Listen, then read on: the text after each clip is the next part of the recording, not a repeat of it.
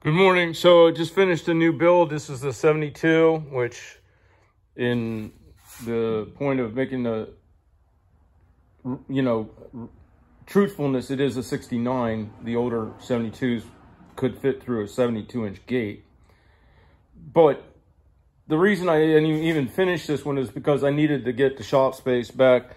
The biggest thing about this machine and the way I built it is that if I needed to replace a wheel motor or pump, then literally I flip my seat forward and I'm in the process of taking off the bolts and plumbing to replace the pump. So without the saddle tanks and without the crossbar that goes across to support that, then if I put a pump in from a used machine, I can test it without reassembling the machine, because none of the ancillary stuff to support the running of the machine has to be reattached over the top of that pump. So this is basically just simplicity and stuff like that. But before I even got back to the point of finishing this build, it was obsolete because I'm going to a different style of deck. Because granted, everybody has different circumstances, and what I do doesn't work for a lot of people. You wouldn't be able to put this out on the HOA. You have less fuel capacity, blah, blah, blah, or mow large acreages. But what I was doing was little mom and pop yards where I had 5 minutes of burn time and then trimming, you know what I mean? And then that was better for my machines because the engines lasted longer, the hydros lasted longer, and I pocketed more money overall just going yard to yard to yard with little breaks in between, okay? And by using the wider deck and looking at only the open access lawns, that all worked for my game plan to also have a fuel efficient vehicle for getting there, okay? And that's only structured because of your demographic. If your demographic was affluence and stuff like that, then you would not do those things because that wouldn't be the way to make the most money. So anyway, the decks that I'm going to are going to be, well, I don't have them actually here. I do have them. These are clocked applications off of Time Master decks. To build a 60-inch deck, I'll be cutting as necessary to Siamese these together to get 60 inches overall with only 15 inches front to back. And when they're clocked, they don't have to be staggered. And when you do that, now, if you mounted the back edge of the deck at the push bar, the front edge of your deck will only be here. And that does one of several things. On the standers, it lets you pull your front wheel set back so that a loader or front end loader quick attachment is more feasible without changing geometrically. See, the problem with a loader for these normally is that when you kick these tires backwards, that's the minimum outreach of your front of your bucket, the back of the front of your bucket. It puts too much weight too far forward.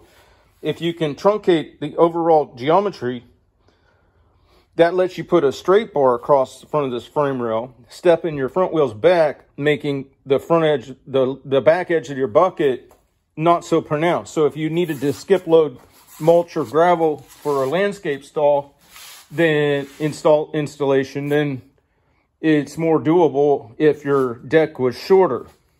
So that's a 61-inch deck. This would be about a 59 when all done and told. And another factor is, on the area that I'm in, you kind of don't want the scenario where your back baffles hang down lower than your front, because unfortunately, most of your people here in this area want this shorter cut, and the back baffle being down so low does nothing but disturb the even cut that you just laid out.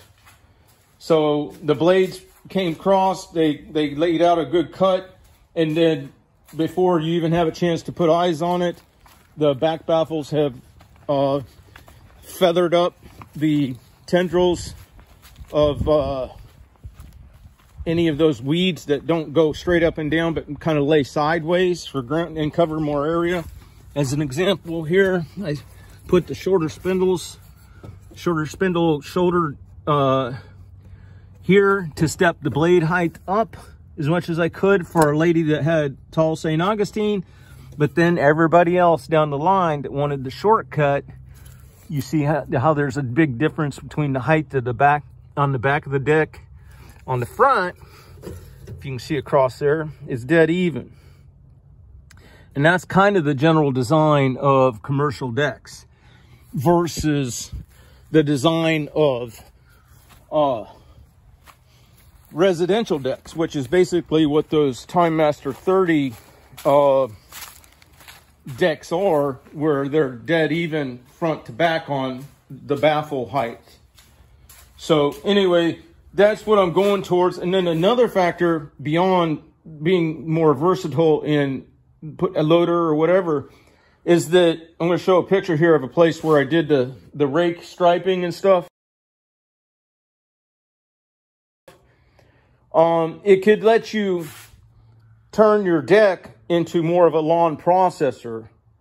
So I could have a rotating drum with those lightweight rake tines in the front that did feather up and loosen the turf and set the stripe pattern because of the direction of movement, then cut it in one pass. Right now, I have a rake that's for the back of one of my John Deere's that I kind of step on, and it's got a spring off of a hitch that holds it up in detent. But then when I want to apply the tool, I just kind of step backwards on the rake. And then I set my stripes with the John Deere, and then I have to get on the 60-inch Super Z and follow the same pass route structure, and it makes real distinct and pronounced display of shading and light, and it looks good, you know what I mean? But it also can benefit if you don't overdo it in breaking up the turf, letting in moisture and oxygen. All right, I got to get back to work. Like I said, I didn't even really want to finish this build. It's just that the machine was in my way. I had to make it mobile, so I put it together, and it is at least usable. It runs and mows and everything like you would want to. But the biggest issue is it's out of my way now. I can move it out, and I wished I had more room and I didn't have to do this, because I don't believe a shop should be used both for storage and for servicing machines. One should be for one should be for the other, and that way you don't spend a lot of energy and stuff vacating floor space to get started working on something. Unless you're in a perfect world where you've got enough space to do both in the same structure, you know, that would be awesome. But anyway, if you like anything that I'm saying, or everything's different for everybody, but like and subscribe, because I want to try to get back into videos. But it just has to be something where it's worth my time to bring to you the information that I feel is important environmentally and in development of the machinery. So y'all have a good day.